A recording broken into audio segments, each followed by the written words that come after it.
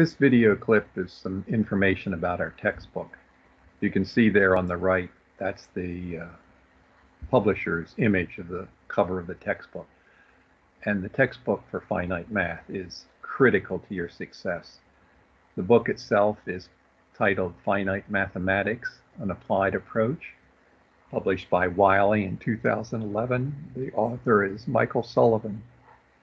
2011 seems a little bit old, but you know what? The math really hasn't changed any. 2 plus 2 is still 4. So I personally don't really see any reason to keep flopping the textbooks up to the newest edition if we don't need it. And in fact, the 10th edition will still work. You'll have a little page numbering irregularities, but you can even use that older one. Now, Wiley, the textbook publisher, has several different options. You can see them there. The rentals, semester-long rentals, the own ebook version, loose leaf, hardback. The HCC bookstore typically has the hard-covered version in both new and used. We've been using it for so long that there should be lots of used ones available, although why people want to get rid of their textbook for a course as interesting as Finite Math is beyond me. There's also a student solution manual, which has got the problem worked out, not just the answer only. And then the final option, which is a really expensive one, textbook with the student solution manual all on a single hardcover. I do not, repeat, do not require this student solution manual. If you want it, fine. If you don't, that's okay too. Wiley, the textbook publisher, does also have a student companion site. There's 2 sets of things on it. TI-84 calculator manual, organized by chapter of the textbook. Some pretty good information there, although I also provide that same information on the chapters that really are best used with the calculator. The textbook publisher also has Excel files. They're okay, but when we do the Excel work, I provide the needed files, and I take the files that they may have and enhance them with some actual instructions and stuff rather than just the straight up numbers. So you probably just get marginal use out of the companion site, but it's there. Now, if we flip up to page XIII in our textbook, we'll see this flow chart. And this is how the textbook author sees the layout of the book. And if you look across there, you can see the 1, 6, 7, 9, and 11. Those are all the chapter numbers. And you can see that the author's basically saying you can start on any one of those 5 chapters and it doesn't matter. And it's because, except for chapter 10, where you require chunks out of 2 different vertical lines, there's really not much overlap in any of this. It's just a subject, and then that part is covered, and then we go to the next part of the subject, and so forth. So I took that flow chart and reworked it, and here's how we're going to do it. We're going to start with chapter 6, which is on the financial calculations. And then we're going to go to the linear equation chunk, a little teeny time on 1. Notice how much smaller 1 is than 6. And then 2, 3, 4. Chapter 5, we're going to cover the material, but we're going to use all of it in Microsoft Excel rather than the way the textbook author presents it with the hand methods. We'll then switch to chapter 11 on logic. Our last unit will be 7, 8, pick up what we recalled from 3 earlier, and then finish chapter 10, which is the Markov chains and gaming theory. And you notice over there on the right then I have chapter 9, which is our statistics chapter, is X'd out. Harvard Community College has Math 027 and 216 that cover statistics, so we don't need to cover it here. You take those 4 chapters, you put them into units, and here's what you get, just like the preceding page really. The first unit will be applying interest calculations to different kinds of financial instruments, sinking funds, mortgages, annuities, and it'll be about 20% of the total course time will be spent on that. The second unit is the linear equation one, which will include matrices, the linear programming techniques, the optimization methods, and that'll be about 1/3 of the course will be in that set of chapters. The third one is just that logic chapter, number 11, We'll construct propositions, arguments, truth tables, logic circuits, and that'll be about 10% of the total course.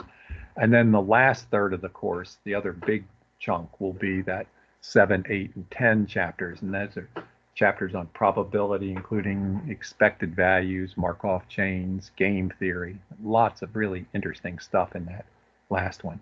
So that last unit test will be what you would otherwise call the final, but the final is not, repeat, not comprehensive. Each of the tests are only on those chapters that are in the unit. And the Blackboard site is set up the same sort of way. So where are we going to start? We're going to start with the exponents and logarithms out of Appendix A3 so that we can do the finance chapter, chapter 6. And then, as you can see there, that's what's coming up. Now, the good news, bad news about this is that each of those units stands pretty independent of one another, except for a little bit of that matrix work in chapters 3, 5, and 10. So if you don't like what we're up to at the moment, you're not getting it, or you're just not interested in it, well, the good news is wait a couple weeks, slug your way through that part, because when we go on to another topic, we'll never come back to that one that you weren't happy with. Bad news, of course, is let's say you're a finance major and go, gosh, I wish we could spend the whole semester on chapter 6 calculations. And the bad news is, well, sorry, we're going on to something else in a couple of weeks. So how do you want to succeed in finite math? You've got to get the textbook, as we've mentioned. The Learning Center in the first floor, bottom left side of the library in the back is very handy. Of course, they're not going to be open when the semester starts, maybe not all semester, we don't know yet. But they do offer remote assistance still. Likewise, you can call me on campus, although obviously I'm not there either, and that phone number given just turns it into a voice message and then sends it to me as a file on my email. So really the email is the better way to go with this type of thing if you want to contact me outside the team meetings. You can see, like most instructors' names, it's first initial, last name, truncated at an 8-character total. So the E is missing off of my actual name for my email at harvard.edu. Should the campus open later in the semester, that'd be great. And you can come and visit me at Darlington Hall or Edgewood Hall, Aberdeen Hall, Falston Hall, wherever I'm hanging out at the moment. We can meet face to face, and that might help your success. But here's how I view some of this. You've got to attend class every time on time.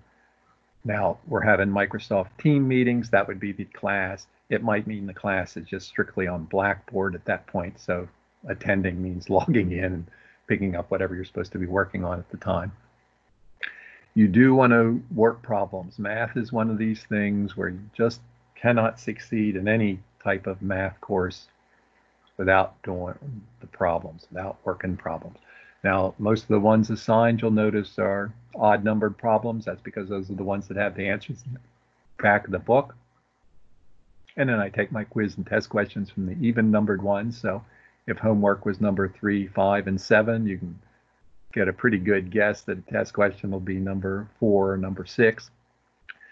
If you're working along and let's say I've got number 7, number 11, number 15 assigned, and whip through 7, okay, 11 you have a little trouble with, so maybe before you go on to 15, maybe pick up number 13 and see if that helps. So working additional problems is always good.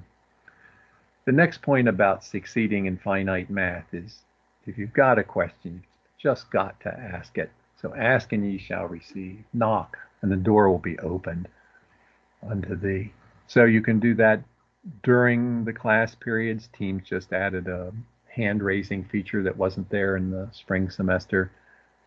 You can start before or after class. You can ask the questions. You can send me the email or the telephone call, but ask and get those questions answered before they pile up into being something bigger that is harder to get going with. And you want to keep up because the way the course moves around and changes, and there's all these grading activities. Basically, every week there'll be probably at least 2 of them that'll earn you points. So you want to stay up with it. Take your study time in small little bites so that it has a chance of soaking into the brain. making a study schedule and sticking to it, and figuring that you need 2 or 3 hours of outside study for every hour of lecture time. Uh, in terms of lecture time, technically it's a 3 hour course, so we have two 1.5 hour sessions. That's 3 hours per week. You're going to need somewhere between 6 and 9 hours on top of that, or about a day and a half a week to stay up on a 3 credit hour course. That's true not only in finite math, but any course you're taking.